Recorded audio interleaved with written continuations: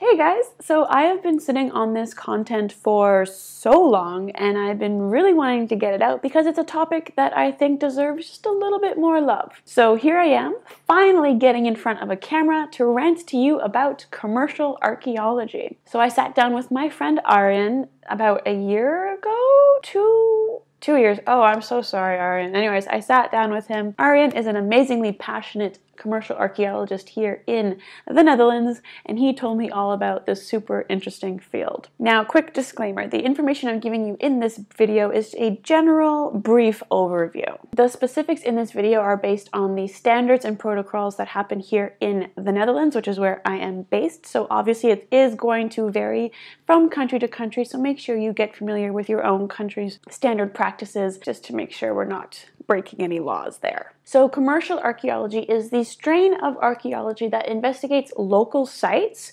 before any public or private building is going to take the space of that area. It all sounds very straightforward and practical, and that's because it kind of is. Because there's so much modern development today, commercial archaeology is super important because it makes sure that we don't bulldoze or dig through any important archaeological sites that might be there. For this to happen, of course, and as well as to hold those big corporations accountable for all of their actions, there has to be a set of rules and regulations that both the development companies and the archaeologists have to abide by. Which brings me to this fancy piece of paper here. This is the Valletta Treaty, formerly known as the European Convention of the Protection of Archaeological Heritage. Revised. It's also known as the Malta Convention, so pick whichever one is easier for you to remember. It's a treaty that aims to protect European archaeological heritage as, quote, a source of European collective memory and as an instrument of historical and scientific study. It was signed on January 16th, 1992, which is the day before my birthday, like my actual day of birth.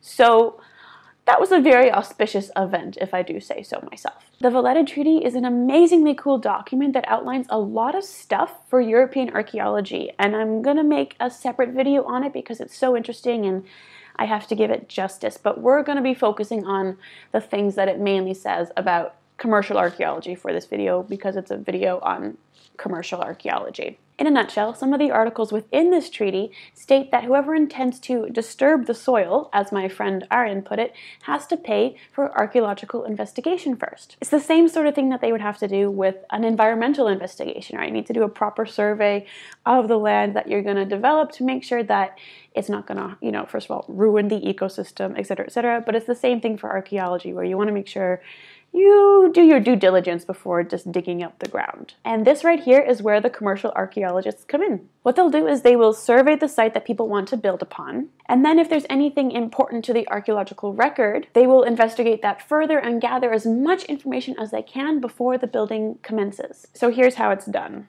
First things first, like with anything, research. This literally means sitting at a desk and analyzing the area to see if there could be something of any significance in the spot that they're going to build. After that, survey time. This can either be on top of the land, like a traditional survey, or you can also do a drilling survey if there are archaeological features or soil marks that are thought to still be preserved underground. And then, if they find anything, they advise to set up a set of test trenches in a grid. These trenches usually measure 4 meters by 25 meters each. That's a long trench, man. These trenches aim to expose about 10% of the land that they want to build on. If there are any substantial finds, the authorities are then informed and the archaeologists advise that a proper full-on excavation should be carried out here. With this information, the municipality's independent archaeologist then comes in and judges the finds and compares it with other finds from surrounding areas to give the go-ahead to keep digging or not. You can think of commercial archaeology as rescue archaeology because they won't dig anywhere unless some sort of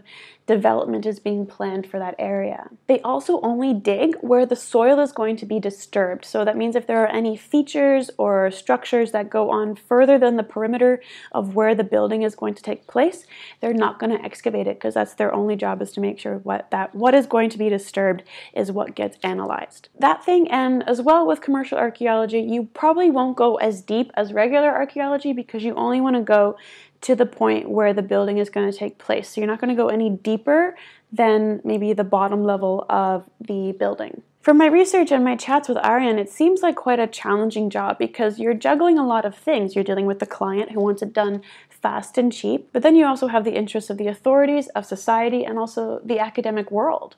So it's one of those really kind of fun, complex jobs where you're doing a lot of things, and I give my kudos to commercial archaeologists, I really do. And after the excavation comes the paperwork. Everything is evaluated, the specialists get to really analyze the materials, and then everything is compiled into one report. All of the finds are then stored in a depot that belongs to the municipality or the region where the excavation took place. This is because the finds are owned by the state, of course, and not the landowners. It really helps to make sure that the finds that are being dug up stay in the area that they belong, which is really nice, you know? And that is essentially commercial archaeology. I really enjoyed my chat with Arjan because when you think about commercial archaeology and you talk to other archaeologists or archaeological students, it sometimes seems that commercial archaeologists get a bad rap. There's this weird stigma or belief that commercial archaeology isn't very methodical, it's very rushed, they cut a lot of corners, they're pretty much haphazardly grabbing things out of the ground,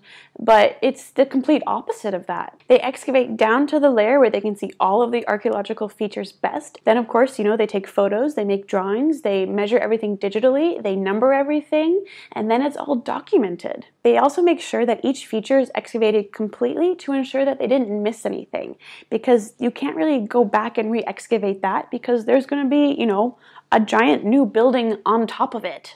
Commercial archaeologists follow very strict rules to make sure everything is done correctly, and they have 2 years to write the report, which means that they can really do their research, go into everything, analyze everything, study everything, and give it the attention that it deserves. Commercial archaeology is a super important field, and I think that we should all give people that are working in cultural resource management a big pat on the back, a little bit more slack, because what they're doing is vital to society. Without them, a lot of information would be lost to progress and development. So thank you, commercial archaeologists, for being you, really. That's it. Commercial archaeology is also an amazing way to get the public involved because you're doing it locally, you're doing it around communities. A lot of times volunteers are invited to come in and help excavate the site, so you get local people that are really interested about their local history and they get to experience it and be a part of that, which is really exciting.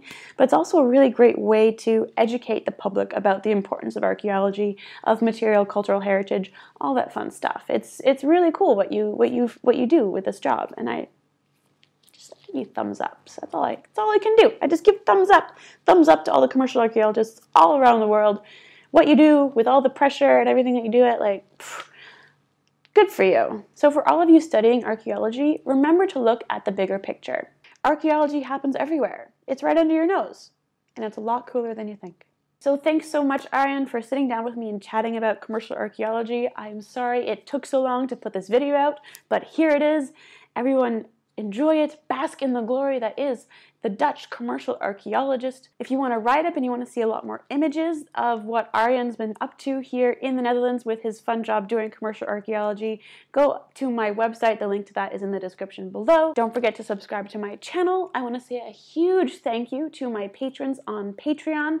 Thanks so much for supporting the YouTube channel. Follow me on all of my socials, and as always, stay dirty, my friends.